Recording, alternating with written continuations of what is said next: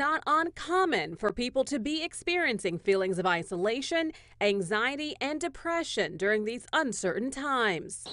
We have a whole host of challenges that even the most healthy person would have trouble dealing with. What we should take as a good news story is that people are finally feeling like they can ask for help.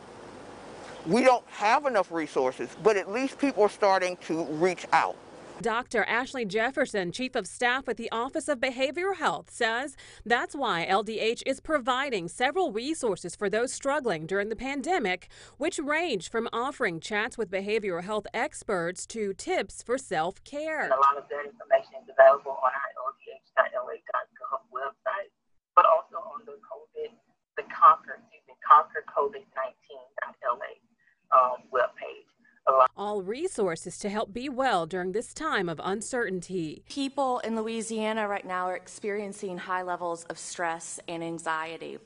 We saw an influx of people seeking resources and emotional support early on in the response, and we anticipate as people begin to return to the community or faced with the choice of returning to the community.